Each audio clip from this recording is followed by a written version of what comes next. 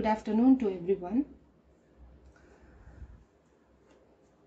So, இப்போ நம்ம பார்க்க போற டாபிக் என்னன்னா modern power quality monitor.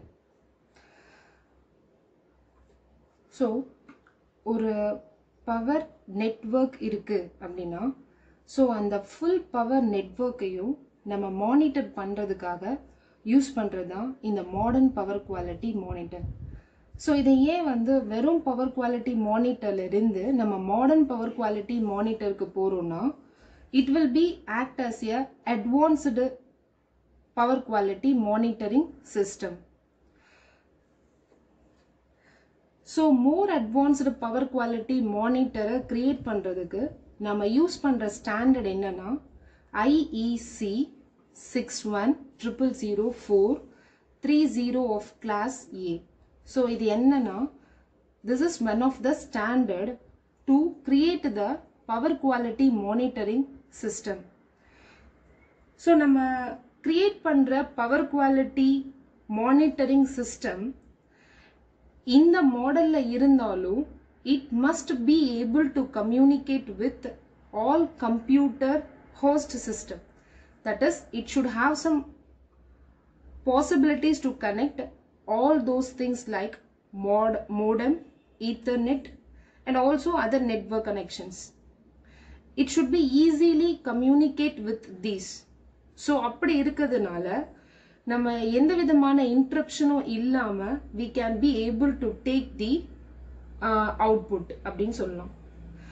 So இப்போ modern power quality monitor design பண்ணும்போது யூஸ்வலா அதுல என்ன எப்படி அதை கிரியேட் பண்ணுவாங்கன்னா 3 phase மெஷர்மெண்டா தான் இது இருக்கும். But it have 4 channels. So எப்படி 4 சேனல்ஸ் அப்படின்னா 4 voltage channels and 4 current channels இருக்கும். ஸோ இந்த 4 சேனல்ஸ்ல 3 channels used to measure phase to phase voltage. What is that? Phase to phase voltage, phase to neutral voltage. இதை measure பண்ண help பண்ணுது. ஒரு channel, so 4 சேனல்ஸ்ல the extra 1 channel இருக்கு இல்லையா, so அந்த 1 channel எதுக்காக யூஸ் ஆகுதுன்னா நியூட்ரல் டு ப்ரொடெக்டிவ் கிரவுண்ட் வோல்டேஜை மட்டும் செக் பண்றதுக்கு ஹெல்ப் பண்ணுது. So this is the modern power quality monitoring சிஸ்டமோட ஒரு இன்ட்ரோடக்ஷன். ஸோ நெக்ஸ்ட், ஸோ இப்போ நீங்க பார்த்துட்டு இருக்கிறதா என்னன்னா மாடர்ன் பவர் குவாலிட்டி மானிட்டரிங் சிஸ்டமோட ஒரு பிளாக் டயக்ராம். ஸோ இந்த பிளாக் டயக்ராமை பார்க்கும்போதே நமக்கு இதுல என்ன கண்டென்ட் இருக்கும்போது இருக்கு அப்படின்றத பார்க்கும்போதே நமக்கு ஒரு ஐடியா கிடைக்கும். ஸோ இதுல என்னென்னலாம் இந்த பிளாக் டயக்ராம்ல இருக்குன்னா it should have some மல்டிப்ளெக்சர்ஸ், analogue to digital conversion, then DSP digital signal processing, real time synchronisation, memory, PLL, இதெல்லாம் modern power quality measurement, modern power quality monitoring சிஸ்டமோட things which are all present. So this is the normal block diagram. So இந்த power quality monitor system மூலமா நம்ம என்ன பண்ணலாம்னா we can able to monitor the full power network without any interruption. எந்த இன்டரப்ஷனுமே இல்லாம எல்லா விதமான மெஷர்மெண்ட்ஸையும் நம்ம ஈஸியா தெரிஞ்சுக்க முடியும்.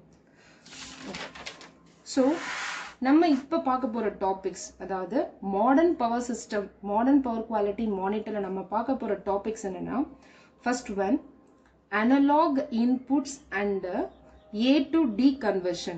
Then second one digital input and output channel. Third one generation of sampling frequency. Fourth time synchronization, memory. Then sixth one is measurement error.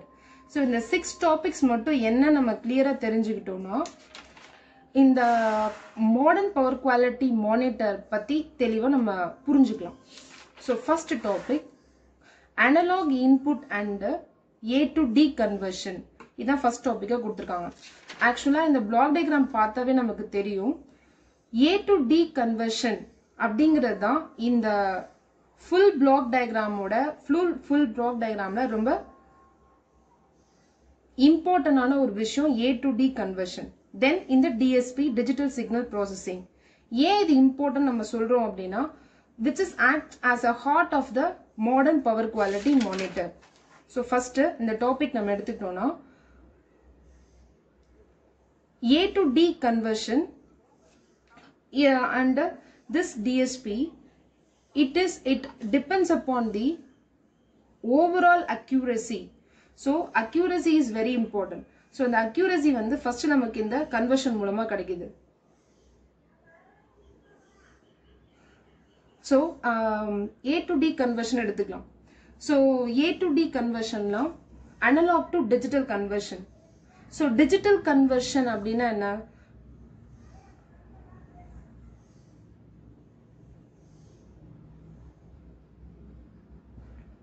Digital conversion என்ன? So ஒரு analog circuitல இருந்து நம்ம answers வந்து கண்டுபிடிக்கிறது அதை வந்து புரிஞ்சுக்கிறது ரொம்ப கஷ்டம். So analog to digital conversion. So எல்லா analog circuitryயோட full answers digital convert பண்றதா A to D converter. This is possibly we know. But because of this conversion, we can be easily convert the analog signal values into digital values. So that is the only use of this A to D converter. இந்த A to D converter வந்து எப்படி accuracy maintain பண்ணுது அப்படின்னா இந்த 3 inputs மூலமா தான். அதாவது input dynamic range, sampling rate, number of bits. இது மூணும் ADC ல எவ்வளோ இருக்கோ அதை பொறுத்து தான் இதோடைய accuracy இருக்கு. அதாவது நம்ம அந்த கிடைக்கக்கூடிய input signal வந்து அதோடைய sampling rate என்ன இருக்கு, number of bits எத்தனை கொடுத்துருக்கோம், then input dynamic range என்ன, இதை நம்ம தெரிஞ்சுக்கிறது மூலமா நம்ம ADC யோட overall accuracy நம்ம maintain பண்ணலாம். இப்போ இந்த ADC ல ஒரு important thing இருக்கு என்னன்னா, now we are see this different multiplexes இருக்கு. ஆனா ஒரே ஒரு A to D conversion தான் இருக்கு. So one ADC, that is analog to digital conversion with the different multiplexes இப்போ possible நம்ம யூஸ் பண்ணிட்டு இருக்கோம். ஆனா ஒரு மல்டிப்ளெக்சர் யூனிட்டுக்கு ஒரு ADC நம்ம யூஸ் பண்ணோம் அப்படின்னா it will give a good output. அதாவது டைம் வேரி ஆகாது. எல்லாமே தனித்தனியா ஒரு ADC கொடுக்கும்போது output will be very fast. ஆனா there is no time delay also. என்ன ஒரே ஒரு ப்ராப்ளம்னா மல்டிபிள் ADC சிஸ்டம் வந்து ரொம்ப expensive. So it is not possible to use. So 3 or 4 multiplexes with one ADC தான் இப்போ எக்ஸிஸ்டிங்கா நம்ம யூஸ் பண்ணிட்டு இருக்கோம். So this is analog and digital conversion. So the topic first one is get finished. Then second one, digital input and the output channel. So what is mean by digital input and output channel? See the block diagram. So idhula digital input and output signal conditioning கொடுத்திருக்காங்க. So இதுக்கு தனியா ஒரு signal condition கொடுத்து இதை நம்ம டைரக்டா DSP க்கு கொடுக்கிறோம். So what is the use of this digital input and output அப்படின்னா digital input and output channel. So இது என்னவா ஆக்ட் ஆகும்னு கேட்டா இது ஒரு எக்ஸ்ட்ராவா இருக்க ஒரு இன்புட்டா ஆக்ட் ஆகுது. அதாவது நார்மலா traditional power quality monitor. So இப்போ ஒரு பவர் குவாலிட்டி மானிட்டர் யூஸ் பண்ணி வோல்டேஜோட மெஷர்மெண்ட் என்ன, கரண்டோட மெஷர்மெண்ட் என்ன, what is the presence of frequency.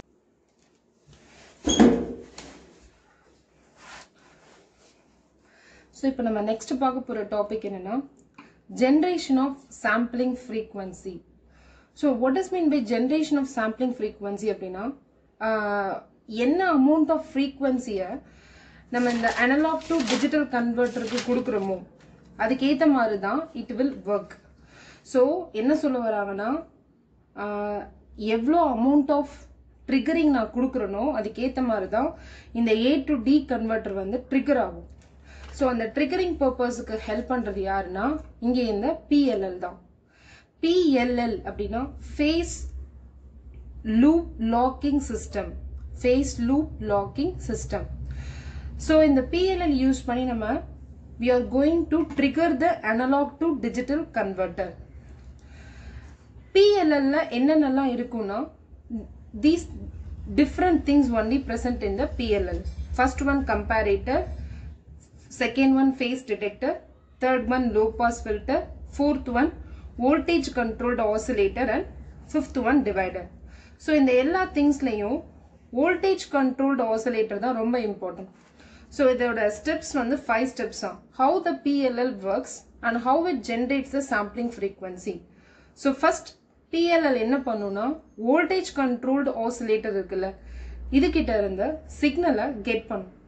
Get பண்ண சிக்னலை எவ்வளோ அந்த சிக்னல்ல எவ்வளோ ஃப்ரீக்வன்சி இருக்கோ அதுக்கேற்ற மாதிரி it is to be divided with the help of integer n.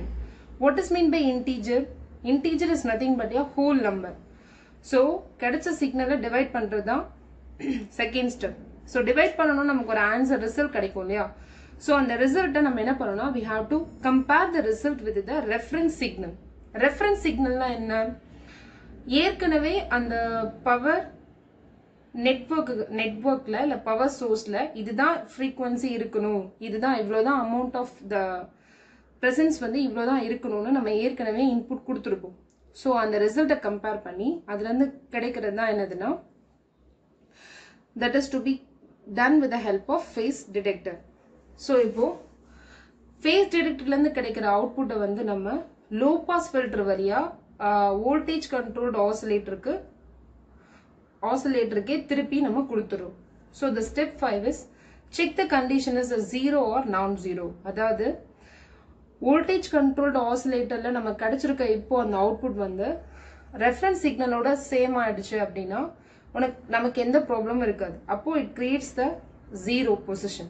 Or when it is to be not equal, so என்னோட ரெஃபரன்ஸ் சிக்னலை விட இது அதிகமா இருக்கு இல்ல கம்மியா இருக்கு அப்படின்னா then definitely it is a non-zero condition, that is called a phase loop locking system. அப்ப அந்த loop lock ஆயிட்டு திரும்பியும் அந்த ரெஃபரன்ஸை it will continue the work. The next one, time synchronization. Time synchronization is very important for all the power quality monitoring system because ஒரு trouble shooting monitor பண்றது தான் time synchronizer. So இந்த time synchronisation இல்லாமல் ஒரு power quality monitoring சிஸ்டமை நம்ம create பண்ணவே முடியாது. So this is the real time synchronisation. So ஒரு ப்ராப்ளம் அக்கறாது அந்த ப்ராப்ளம் நான் கிளியர் பண்ணுறேன்னா இந்த ட்ரபிள் ஷூட்டிங் டைமை மெஷர் பண்ணதான் இந்த டைம் சிங்க்ரனைசேஷன் இருக்குது. ஸோ ஒரு normal மெஷர்மெண்ட்டுக்கு okay, but we are going to use the IEC standard condition. So அப்போ ரொம்ப அக்யூரேட்டாக இருக்கணும்ல, அதனால நம்ம GPS receiverையும் இந்த டைம் சிங்க்ரனைசேஷன் கூட ஆட் பண்ணிக்கிறோம் because it will create the output in a very accurate manner. So we are using this GPS receivers. So இதுல இருக்க ஒரே ஒரு டிஸ்அட்வான்டேஜ் என்னன்னா, ஒருவேளை சேட்டலைட்டோட அந்த ரிலே வந்து நமக்கு ரொம்ப கம்மியா இருக்குன்னா it will not work properly. So the output of the time is not seen as a correct value. The next one, memory. Memory is a very important. So மெமரினா என்ன அவுட்புட் நமக்கு கிடைக்குதோ அதை நம்ம ஸ்டோர் பண்ணி வைக்கிறதுக்காக நம்ம யூஸ் பண்ணுறது அந்த மெமரி. ஸோ இந்த memory is to be depend upon the amount of data to be processed R transferred. So என்ன அமௌண்ட் ஆஃப் டேட்டா என்கிட்ட இருக்கோ, என்ன அமௌண்ட் ஆஃப் டேட்டா நான் வச்சிருக்கணும் அதை பொறுத்து தான் என்னோட மெமரியை நான் கிரியேட் பண்ண முடியும். ஃபார் எக்ஸாம்பிள் இப்போ வந்து ஒரு 6 GB கண்டென்ட் தான் என்கிட்ட இருக்கு அப்படின்னா ஒரு 8 GB இருக்க பென் டிரைவ் நமக்கு ஓகேவா தான் இருக்கும். ஸோ அதை தான் சொல்ல வரேன். ஸோ என்ன அமௌண்ட் ஆஃப் டேட்டா நீ ப்ராசஸ் பண்ண போகிறோம் இல்லை ட்ரான்ஸ்ஃபர் பண்ண போகிறோமோ அதை பொறுத்து தான் இந்த மெமரி இருக்கும். மெமரியில் 2 types ஆஃப் மெமரி, ஒன்று ஃபாஸ்ட் மெமரி, இன்னொன்று flash memory. So memory which is a volatile memory is called as a fast memory. So it is a read access memory. We can able to erase the content. And a flash memory is non-volatile. It is not possible to erase. The next one, measurement error. So this is the last one. Error இல்லாம எதுவுமே இருக்காது. So ஒரு measurement system போது கண்டிப்பா error இருக்கும். இல்ல என்னென்ன error இருக்கும்னு கேட்டா instrument error, transducer error and measured signal error. These 3 errors only present in this power quality monitoring system. Some of these all errors, the average is to be taken as a presence of disadvantage, the presence of error in the total monitoring system நம்ம எடுத்துக்கலாம். So ஒரு short and brief what is power quality monitoring system அப்படின்றத நான் ஃபைனலா சொல்றேன். So இந்த modern power quality monitoring சிஸ்டம்ல ரொம்ப இம்பார்ட்டன்டான 2 பிளாக்ஸ் எதுனா, ஒன்று A to D கன்வர்ஷன், இன்னொன்று DSP டிஜிட்டல் சிக்னல் ப்ராசஸர். இது 2 தான் பவர் குவாலிட்டி மானிட்டர் சிஸ்டம்ல ரொம்ப இம்பார்ட்டன்டான ரெண்டு. ஸோ இப்போ இந்த A to D கன்வெர்ட்டருக்கு என்னோட சிக்னல்ஸை நான் கொடுக்குறேன். So 3 types of signals, 3 channels இதில் இருக்கு. ஸோ மல்டிப்ளெக்சர் மூலமா என்னென்ன அமௌண்ட் ஆஃப் வோல்டேஜ் டிரான்ஸ்மிட் ஆகிட்டு இருக்கோ அதை த்ரீ டிஃப்ரெண்ட் மல்டிப்ளெக்சர்ஸில் கனெக்ட் பண்ணி நான் அதை இன்புட்டாக இந்த A to D கன்வர்ஷன் கொடுக்குறேன். அதில் ஒரு சிக்னல் தான், ஓகேவா, this R the signals only. So அதில் ஒன்று தான் இந்த PLL. இந்த PLLங்கிறது தான் வந்து இந்த A to D கன்வெர்ட்டரை ட்ரிகர் பண்ணும். இதுதான் வந்து சாம்பிளிங் ஃப்ரீக்வன்சியை கிரியேட் பண்ணுது. சாம்பிளிங் ஃப்ரீக்வன்சின்னு என்ன அமௌண்ட் ஆஃப் ஃப்ரீக்வன்சி ப்ரெசென்ட் ஆயிருக்கு, அந்த நம்பர் ஆஃப் ஃப்ரீக்வன்சிஸை வச்சு நம்ம அனலாக் சர்க்கியூட்டரியோட ஆன்சரை கிரியேட் பண்ண முடியும். ஸோ அந்த சாம்பிளிங் ஃப்ரீக்வன்சிஸ் எவ்வளோ இருக்கோ அதை பொறுத்து இந்த PLL இந்த A to D கன்வெர்ட்டரை ட்ரிகர் பண்ணும். இது எவ்வளோ ட்ரிகர் பண்ணுதோ அதுதான் நம்மளோட அவுட்புட். ஸோ அந்த அவுட்புட்டை தான் நான் இந்த DSPக்கு கொடுப்பேன். ஏன், இதோட நேமே என்ன, digital signal processing. So it will manipulate the data. நான் கொடுக்கறத மேனிப்புலேட் பண்ணும், அதுதான் இந்த DSPயோட வேலை. ஸோ இதெல்லாம் மானிட்டர் பண்ணி ட்ரபிள் ஷூட்டிங் டைமை கால்குலேட் பண்ணதான் இந்த ரியல் டைம் சிங்க்ரனைசேஷன் இருக்கு. ஸோ ஃபைனலாக memory is nothing but it stores the data in different types. So அதை நம்ம பார்த்தோம்னா volatile, நான் volatile. யூசர் இன்டர்ஃபேஸ் அப்படின்னா ஈத்தர்நெட், மோடம், இதான் யூசர் இன்டர்ஃபேஸை நம்ம DSP கூட கனெக்ட் பண்ணிக்கிறதுக்காக. ஸோ இது நம்ம முன்னாடியே பார்த்தோம் இல்லையா. ஸோ டிஜிட்டல் இன்புட் ஒரு அவுட்புட்டுங்கிறது என்ன, ஒரு presence ஆஃப் ஃபால்ட் இருக்கு, extra from the olden things. அதாவது ட்ரெடிஷ்னலாக ஒரு திங் இருக்கு. ட்ரெடிஷனல் மீன்ஸ் இல்லை என்ன சொல்ல வராங்கன்னா, so see once again. So what is that? Traditional power quality monitor, amount of voltage transmission, amount of current transmission, how much amount is to be transmitted and what is the problem in that அப்படின்றதெல்லாம் monitor பண்றது தான் monitoring the parameters like V, I and frequency, like those things. But in fact by adding the digital fault recorder, that is ஒரு circuit பிரேக்கர்ல ஒரு problem இல்லை ஒரு ரிலேல ஒரு problem அப்படின்றத நம்ம மெஷர் பண்ணதான் இந்த டிஜிட்டல் சிக்னல் ப்ராசஸிங்கோட ஒரு தனியாக நம்ம ஒரு signal conditioning for digital input, அதாவது எக்ஸ்ட்ராவாக ஒரு இன்புட்டை கொடுக்கறதுக்காக நம்ம வச்சுருக்கோம். ஸோ ஏதாவது ஒரு ப்ராப்ளம், ஒரு ஃபால்ட் ரெக்கார்ட் பண்ணி இதுதான் இதோட இவ்வளோ ஃபால்ட் இது கொடுத்துருக்கு, இதுதான் ஃபால்ட் ரெக்கார்ட் பண்ணி நம்ம கொடுக்குறோம் இந்த DSPக்கு. So this is the one more thing. So இதுதான் வந்து the final view of the block diagram for modern power quality monitor. So study it well. This is a very important topic. Thank you.